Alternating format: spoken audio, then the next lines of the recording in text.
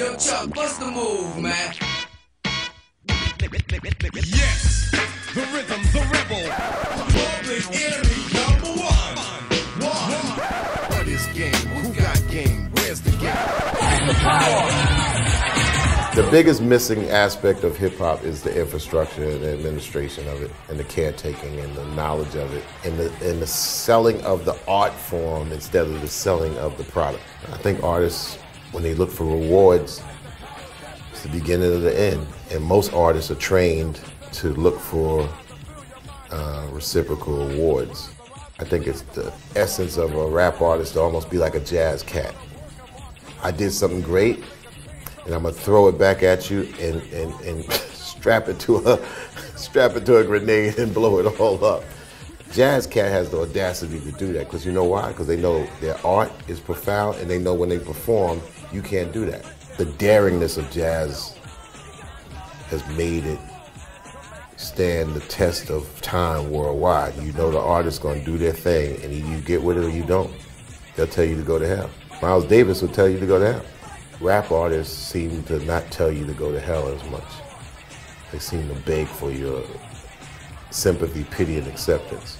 And I think we came out of the area of like, you know, this is what it is. You don't like it? Hell with you. When we perform it, we're gonna fuck you up, you know? That's the biggest difference. I think that's developed over the last 20 years, that rap and hip-hop as artists, because of lack of infrastructure, has gone soft to almost pleading more than a love song. Please love me. Please love my work. Please give me acceptance. Please let me get rich. Just trying to please its surroundings, trying to please somebody all the time. And I just think that's, to me, it's just Sammy and Uncle Thomas. So many of us in limbo, how to get it on. It's quite simple, 3 stones from the sun. We need a piece of... Going into at least 2013 is a 3-year, 2.5-year plan to actively be visible through other areas other than the expected. We're an artist who actually has an institution and a legacy that we have to always kind of, you know, muscle up without dipping into doing something criminal. Because that's what, you know, record labels use for the last 15 years for publicity. Oh, you know, we have no way to promote this artist, but you know what, they got locked up, okay. free publicity and gets me off the hook. So, you know, the police blotter has been the default marketing area of record labels for rap music for the last 12 to 15 years. That's laziness.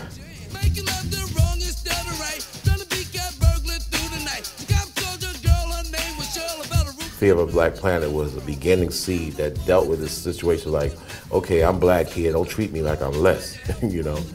And okay, all right, now you're equal, now what? You know, so the aftermath of all that started to develop over the last 20 years. I think the challenge is that in this 20th year, performing it for the first time from front to back, because there's records, just like It Takes a Nation, there's records that have never performed.